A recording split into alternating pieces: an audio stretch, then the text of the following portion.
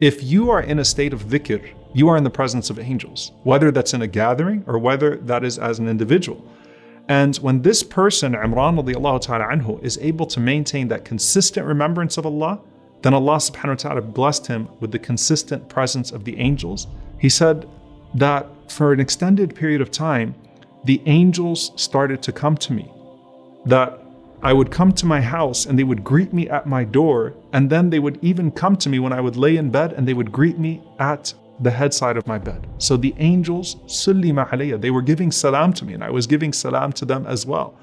And this was happening from every direction. SubhanAllah, what a blessing from Allah subhanahu wa ta'ala to only happen to this one companion where the angels are saying salam to him and he's saying salam to them as well.